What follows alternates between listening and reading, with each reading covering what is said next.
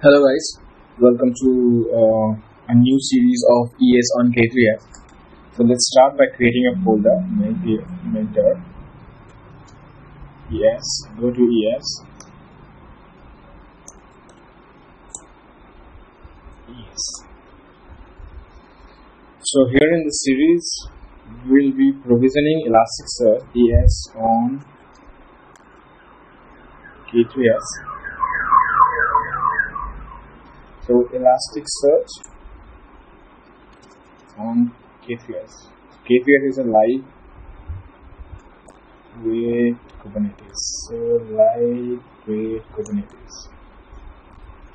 And Elasticsearch is a search engine.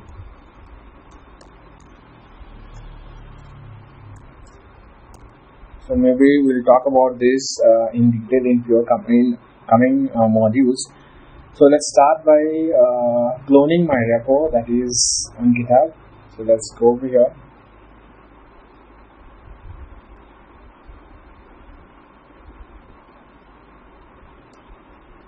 Okay, so by the time my browser opens, I'll be, let me go to the overview. So overview will be ES cluster on K3S. So prerequisites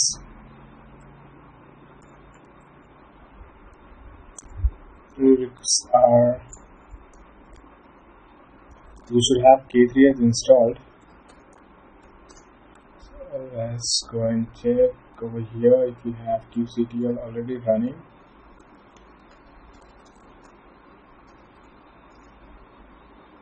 It is already there. Kubectl get nodes.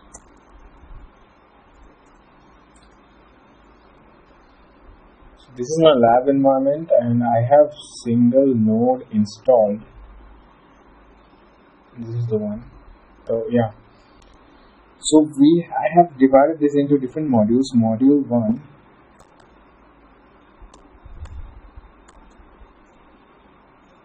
1 contains the pre-setup. Module 2 contains setting up the master nodes. Module 3 setting up data nodes and client nodes and so on.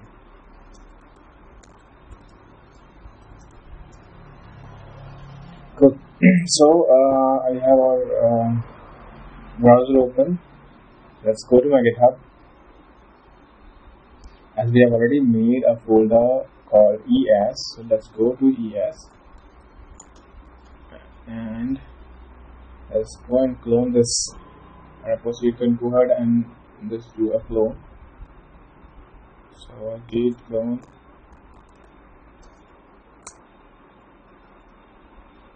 Yeah. So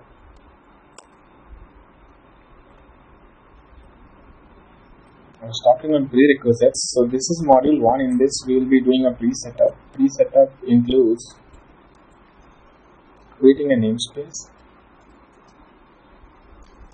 creating a headless service, which will help in service discovery. It's only used for service discovery for the ES nodes, and it only contains the endpoints, the list of endpoints behind it. 3 is we'll create a limits for memory and CPU.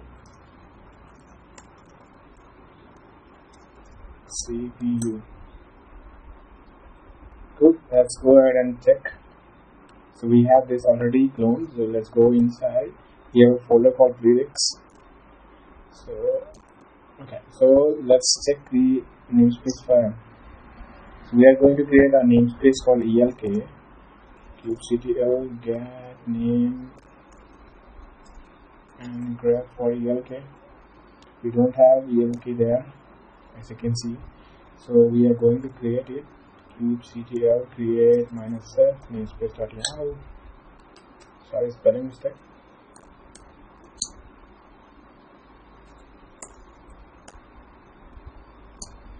So we have this already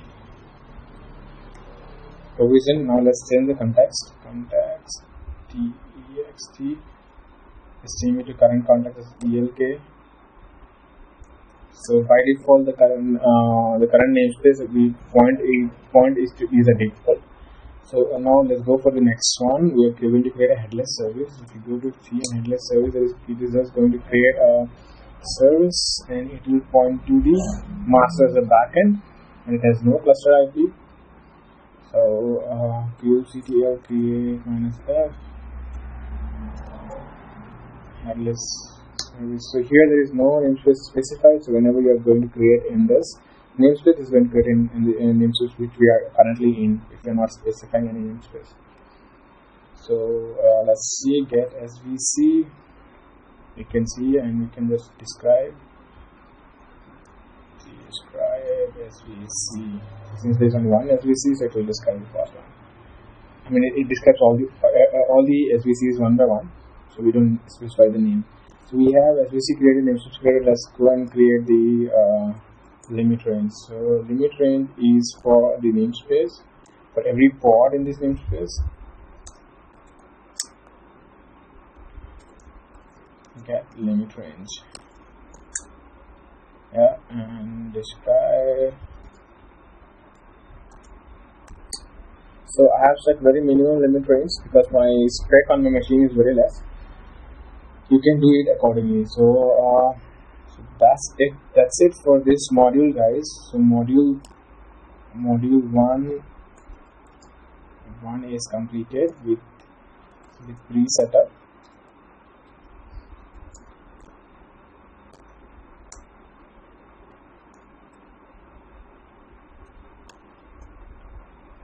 Yeah, so in next module we'll be provisioning the ES cluster. So we'll be talking on master nodes, and we'll be going through what is ES cluster and how are things distributed, how traffic flows, how data goes into it, and setting up the master. So that's it for this, guys. See you in next module. Thank you. Hello guys,